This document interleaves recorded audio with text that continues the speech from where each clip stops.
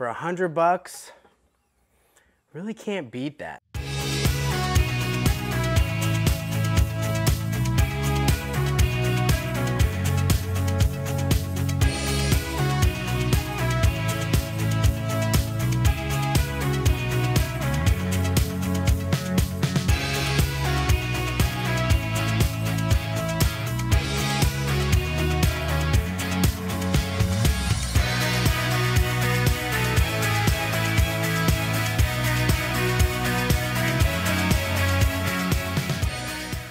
I don't know if you ever tried to cut a straight line with one of these, but it is damn near impossible, at least for me. So thankfully, Harbor Freight came out with a cheaper alternative to the Swag off-road stand thing that this goes in. So let's try it out. I have been going to my local Harbor Freight for probably 2 months trying to catch this thing in stock, because every time I go, they do not have them. So I take that as a sign that these are pretty freaking popular.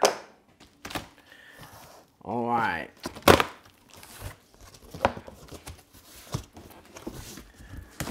All right, we got some instructions here. Oh, fancy. It looks basically assembled at this point.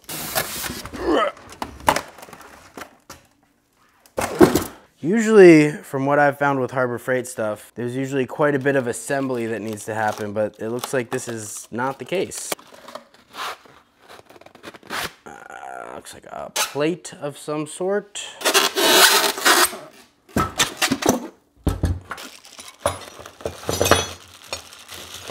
I'm assuming that these are the different things you need to attach different types of bandsaws, because from what I've been told, this stand will accommodate like 4 or 5 different versions of bandsaws. Let's see what we got here for these instructions. Milwaukee corded and cordless, which is what I have. It will also support DeWalt corded and cordless as well. So it looks like the Hercules, the Bauer, Milwaukee, and DeWalt. DeWalt! All right, let's do this. Oh, I have to remove something from my bandsaw. All right, so I have to remove this top handle right here. Let me bust out my Harbor Freight T-handles here. That first try. Looks like. All right. All right, and then I need to get bracket 34. Are these bags labeled? It doesn't look like the bags are labeled, but I'm just gonna go off the pictures here. That looks like the one I need. All right, so it looks like the one is facing the front with the little indent, and we're reusing the same bolt.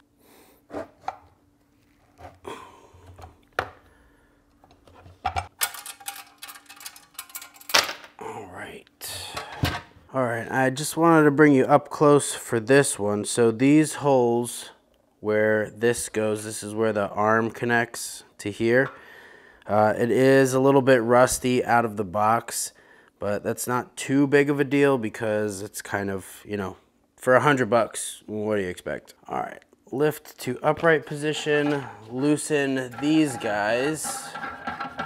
I feel like these could definitely use a little bit of anti-seize. All right, and there's also 3 adjustment bolts here in the back. These three adjustment bolts here will level it this way. So I was under the impression that this was kind of a quick release type of thing.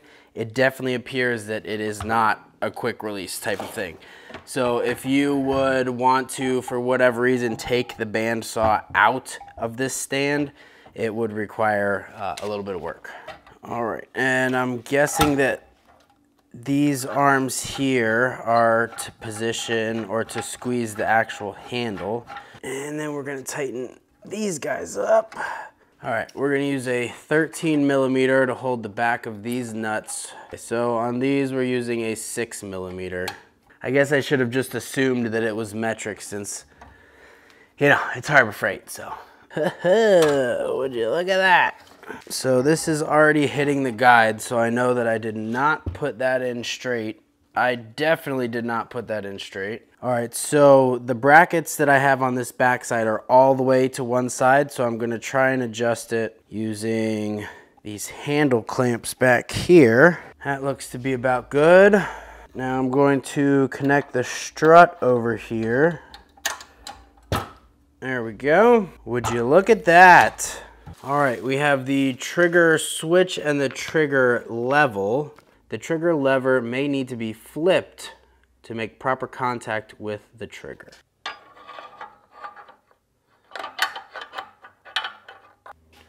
Oh, because it goes under. Duh. All right, I'm gonna show you up close how this part works because it took me a little while to figure out. So, this piece right here goes through this slot here and also goes on the underside of this. And then this screws in here. So in the off position all the way forward, this should be loose. When you go to turn it on, you can see it has a little cutout here. So you're gonna push that forward and slide that back, which will depress the trigger the whole way. And the instructions say, depending on what you have, you may have to play around with where it's located over here. But when it is in the on position, the trigger should be fully depressed. And then when you hit it to off, that should pop forward and release the trigger. All right, so we are looking good. We're in the off position here. So this barely fits on my bench here. So if you have a very, very small bench, this may not work for you. Let's give this thing a try. All right, there is a specific clamp that goes with this. I completely forgot to get it in my excitement, but I will show a picture of it over here, and I will also put a link to it in the description.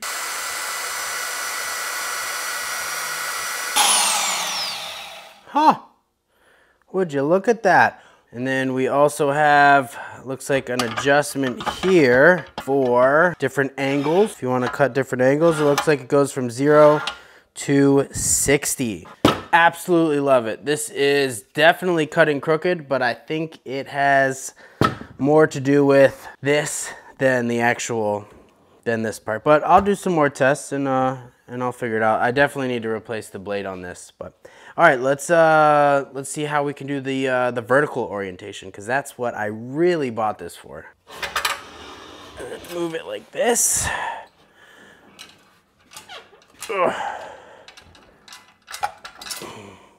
Does have 2 mounting holes here if you want to keep this in this configuration for all of the time. All right, and then for this, there is a button to slide out the guide, it looks like. All right, it says you have to remove this, and this one on my Milwaukee is going to be a T25.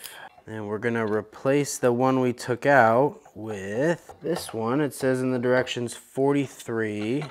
And then there's also a table bracket that clamps the existing guide to this piece. All right, and these table bracket bolts are going to be 4 millimeters. The powder coating isn't so great, so these bolts definitely don't want to start, which is annoying. Ugh, I really don't want to chase these right now. As with some things, Harbor Freight, you'll find the powder coating is a little bit lacking. These bolts do go in here. I don't know if you'll be able to tell, but around here the powder coating is a little bit lackluster, so it's giving me a hard time getting these bolts started. This is frustrating. All right, that's a little bit annoying, but got it done. Just had to chase it real quick. Would you look at that? They go right in now. Even without it being bolted down, it's, I would say, fairly stable enough to do like little shit. So let's test it.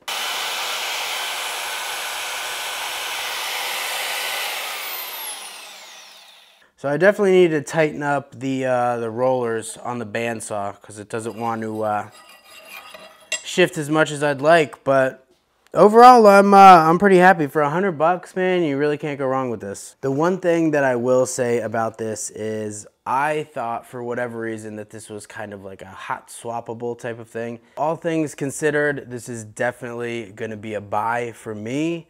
For Harbor Freight, thumbs up. For $100, Really can't beat that, you know, honestly. I appreciate you guys watching. For those of you that have been watching for a while, we are starting back up to subscriber-only podcasts. You can find that at Patreon. Link's gonna be right here. If you guys are into that, if you were subscribers before and want to catch up, we have about 4 or 5 new episodes in addition to all the other old ones. So if you want to check that out, please do. I appreciate it. It helps me do stuff like buy shit from Harbor Freight. So I appreciate it. Thank you for watching, and we'll see you next week.